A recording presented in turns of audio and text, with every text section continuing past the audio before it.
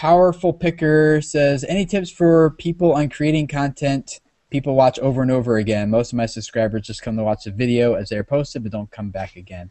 I think what he's asking, or she's, whoever is asking, is, you know, content that has replay value. Is that possible in vlogging? I think for me, there's two things.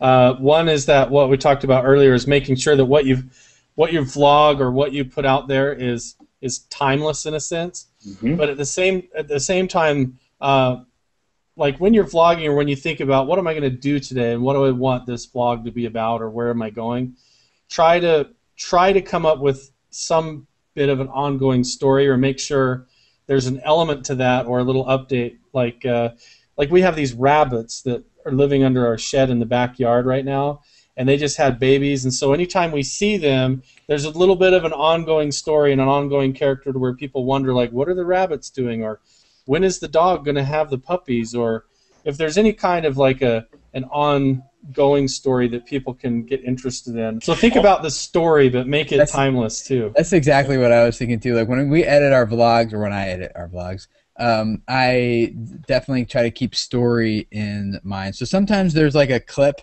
that maybe it's like a really cool clip, but it just doesn't help tell a story that we're telling with that day's video, you know, something. So it's like, well, as cool that it might be, it just kind of feels like it breaks the story up a little bit too much, or it doesn't actually contribute, so it goes out. One little thing that we're doing, just kind of tag on to what Carl was saying, is I do science experiments on my main channel, and recently I did one about how to make the homemade mosquito traps. So every day in the vlog, or almost every day I should say, I've been going out and checking it to see if we captured anything, right, what's happened, you know, trying to keep intrigue that way.